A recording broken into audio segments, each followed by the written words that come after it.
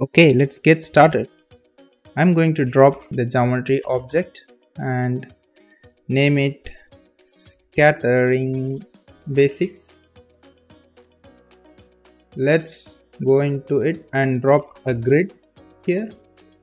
Now we are going to scatter some points on the grid. Let's drop a scatterSOP and connect it here.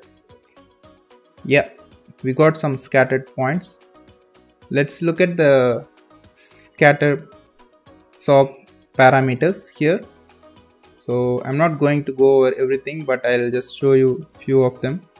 So here we have post count. It says how many points you want to generate, and this is the maximum limit of points it can generate. So let's say I put 100 here.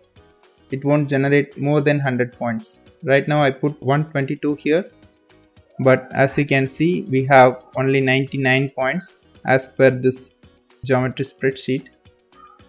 So if I increase the limit to 150, you can see this updates and creates more points to match this number.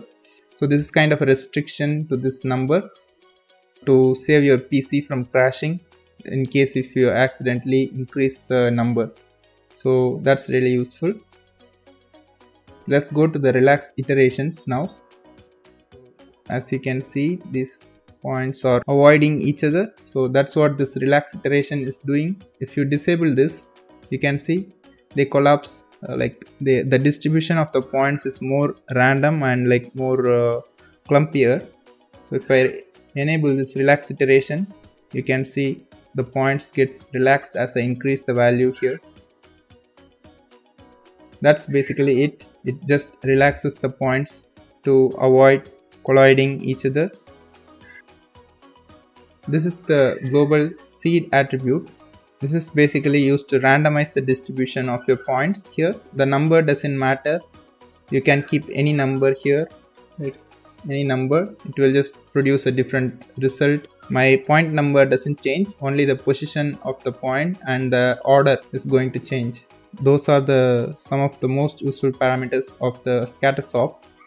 Okay, let's go into the next chapter.